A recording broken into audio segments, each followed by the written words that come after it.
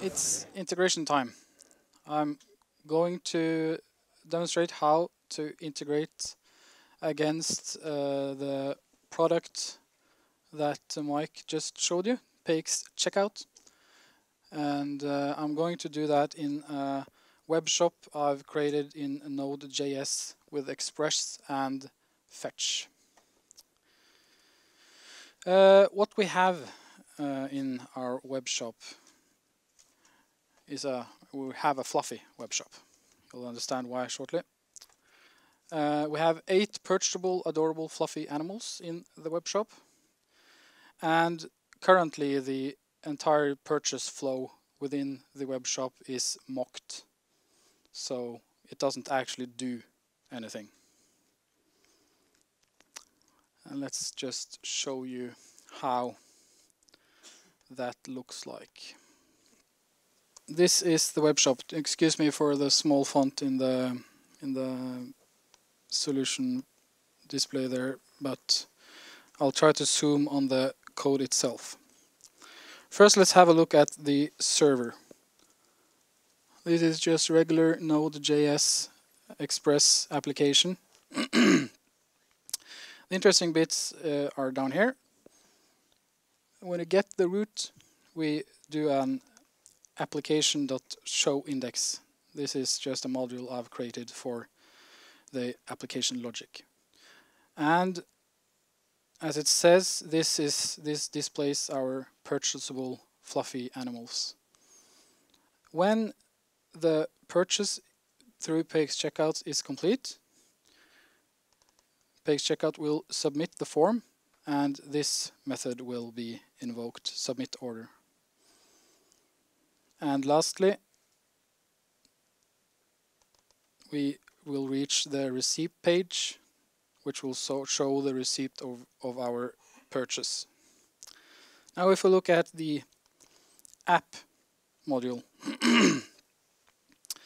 it has a start method, and whenever you read access token, just think reference token, because that's what we're using. So here we just get the access token from an environment variable, and we start listening with our Express server. Then the show index that is invoked on the front page or the root at the application does a bit of logic. It takes the PayEx Checkout object that was created during the start, and it takes a payment session object and initializes that. That creates 8 different requests, one for each fluffy animal. And then we execute all those promises simultaneously and return the URL of the created payment session for each animal up to the UI. And then when the form is submitted by checkout, we perform a capture. When the capture is complete, we redirect to the receipt. And the receipt doesn't do much more than request the query string parameters and display the receipt page. Then we have some error handling down there. Now let's look at how the payment session object looks like. It's pretty simple. We just take an array, fill it with values, map each value with an integer +1, so we get a value from 1 to 8. And then we call the initialize payment session method, which returns this JSON structure. And that's the JSON object that is going to be posted into the payment session resource in PayEx Checkout to create a payment session.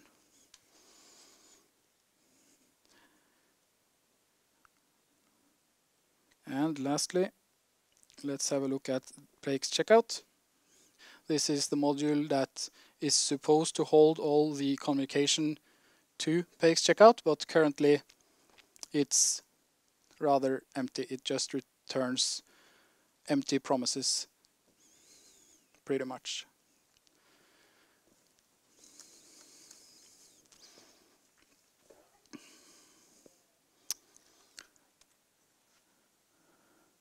So what we need to do then? We need to retrieve the access token. That's partly implemented already. It looks something like that. We need to add some JavaScript. That looks like that. That's the JavaScript that will initialize our payment button. And then we need to disable the purchase button. And then PayEx Checkout will enable the button once it is initialized. And then we need to retrieve the post URL. That's the URL we're going to post the payment session to. We do that by performing a GET request on the checkout root resource. And we find the URL there. Next we need to perform the HTTP post request of the payment session. That's how the request looks like. You can see we can add an invoice fee because sending dead trees is expensive.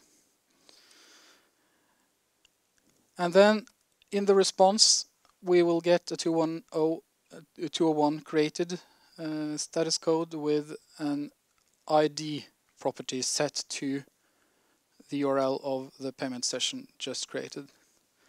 And that URL we're going to stuff into the purchase button. And we're going to then, when we return from PayEx Checkout, we're going to retrieve the payment URL from the payment session. We just do a get on the payment session, and then the payment property down there contains the URL to the payment. And then the payment itself contains the operation we're going to perform to capture the payment. So there you see we have a create checkout capture relation that corresponds to a URI, and that URI we're going to post to capture the payment. And lastly, the capture request itself looks like this. So regardless of the payment method, if you want to capture the entire payment, the entire amount, you just submit this and nothing more. And now it's demo time. And now we have the same problem as earlier. I think it's actually PowerPoint's fault. I like blaming Microsoft, so let's just quit this, see if that helps.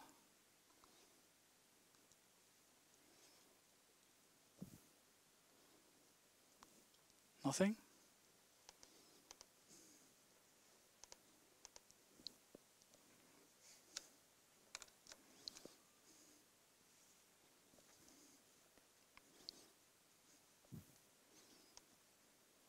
Okay.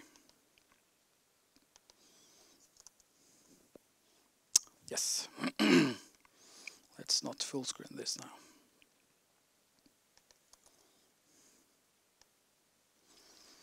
So now we're going to expand our application. Let's first just have a look at how it looks like. So here it is. And here you can see the server running in the background and what it does. So for the front page, it creates these 8 different payment sessions you can see. But it only sets them up. It doesn't perform an HTTP request because our PayEx Checkout module only returns empty promises, as you saw earlier. So now let's start implementing. What we need to do is first add some JavaScript to lay out. And that's the view we have here. And here you can see the JavaScript is added to the document header. And what's that going to do is when we next disable the payment button,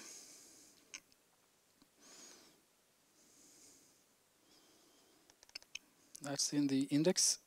You can see now that the button is disabled. It's going to now read the value of this attribute. And when PayEx Checkout does that, it's going to initialize and enable that button so it can be clicked. But we're still not doing any HTTP requests to PayEx Checkout, so let's advance a bit more. Now we have implemented the fetching of the URL. So we can see now that we have not the empty promise anymore. We have a fetch method returning the JSON of the root checkout resource.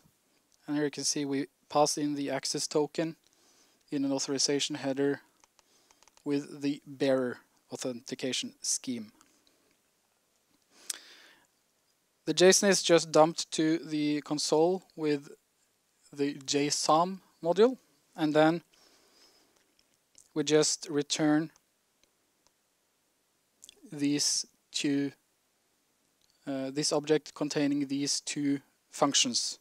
And these are the functions you see that we looked at earlier down here: the create payment session function and the capture function. It comes from an environment variable. So I've encoded it into a file called .env with the .env module, but you can pass it in by just creating an environment variable called access_token.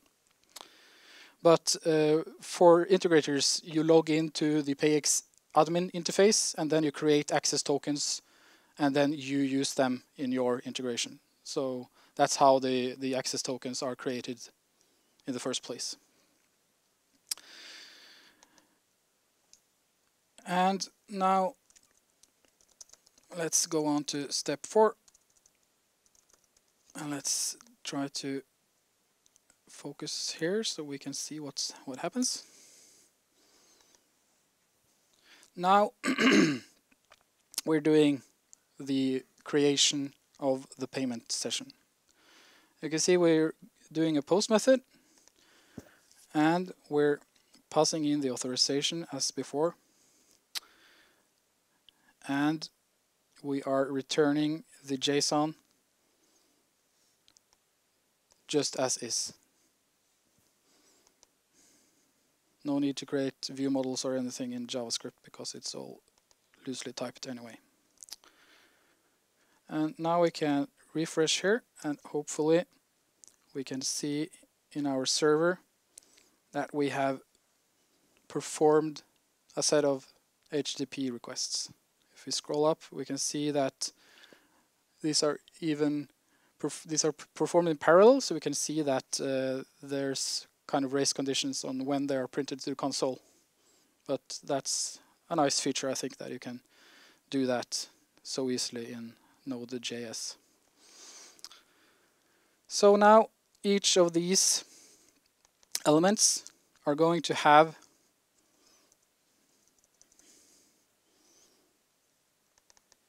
the data PayEx Checkout attribute set to a URL. And that's the URL that the JavaScript uses to initialize PayEx Checkout. So hopefully now if we click this button, something is going to happen. And yes, it does. PayEx Checkout is initialized, and it has identified the payment session as valid and has now opened the PayEx Checkout window. But we're not done yet, because when PayEx Checkout submits the form that contains the button we pressed, we need to perform some logic. So let's go on and do that. And let's look at the capture function then. Here you can see what happens then. This is a bit long chain of promises because there's quite a few things that happen. First, we perform a get on the payment session, the URL of the payment session, so we get its current state. Within that state, there's a payment property. That's also a URL. So we perform a new fetch on that payment URL to get its current state. And we convert that to JSON. And within the payment, we look for this operation.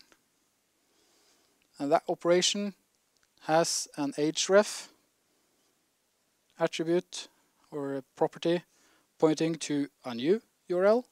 So we perform an operation on that, a fetch operation, and that's the post, the final post that actually does the capture.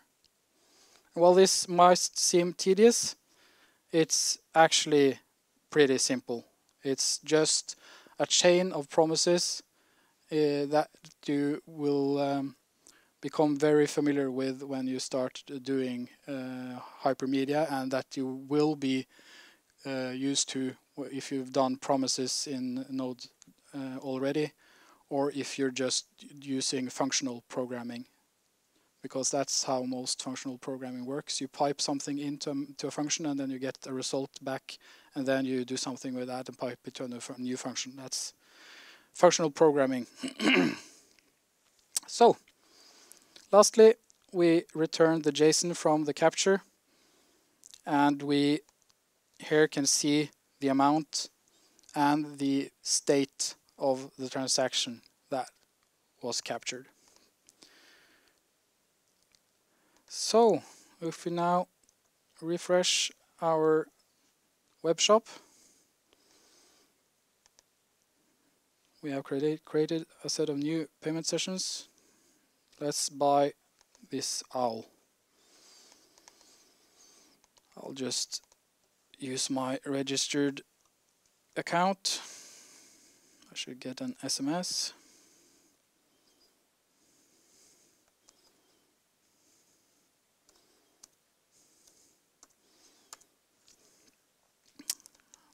I'll pay with invoice, and here you can see that the invoice fee is being added. There's a warning here letting us know. And that is something Checkout does automatically. You just need to say in the post of the payment session whether you want an invoice fee when invoice is chosen by the user or not, and then Checkout handles the rest. And then the payment is done. And we can see here that the capture request has been sent. Let's look a bit more in detail on this. You can see here the payment session. It is pointing to the payment URL. This is the payment itself. It contains the create checkout capture operation, and this is the request for the capture operation. And lastly, the web shop redirects to the receipt page.